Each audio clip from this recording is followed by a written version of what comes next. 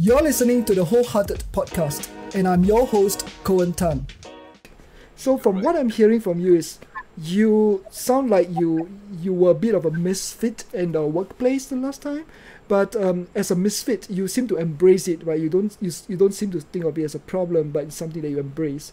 Was it always so easy to embrace, or were there any time in your life when you felt like, why can't I be more normal, and why can't I be, a little bit more like other people? Have you ever felt like that, or no, not at all? I don't know if I've really put myself into that kind of a thought, because I would say I've kind of been a bit of a rebel that way in terms of trying to be on the other side.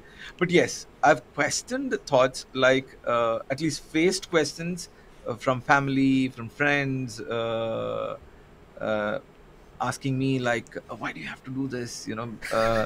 Why do you don't you think it's a little too crazy trying out like this? I remember when I was like in a very good position. I was leading. I was like the head of a leading radio station, largest broadcasting company. And then I said, you know what, I'm going to quit to try something. Like, people thought I was like kind of nuts, because I'd kind of the station and all that had gone through the teething trouble, and it was all set and it was all rolling. So people felt like, hey, now it's like the smooth period. Why do you want to leave and do something?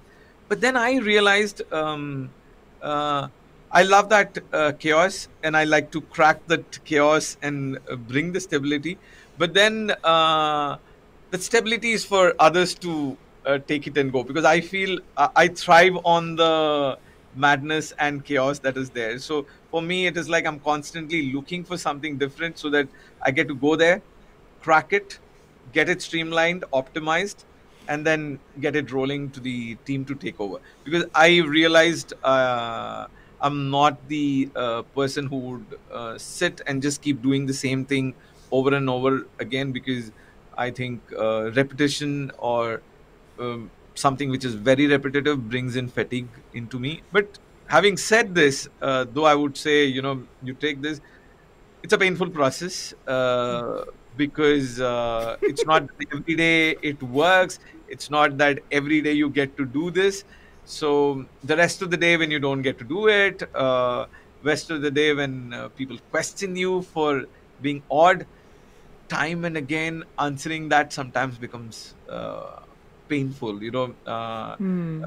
Early part of my life, I used to try and justify it a lot, reason it out why I'm like this. But I think with time and age, I think what you matured to realize, you said, hey, you know what, you try and get into your zen mode and say, hey, you know what, this is what I am, and this is what I deliver, and this is how I value add. Thanks for being part of this heartwarming conversation today. To the next episode, stay wholehearted.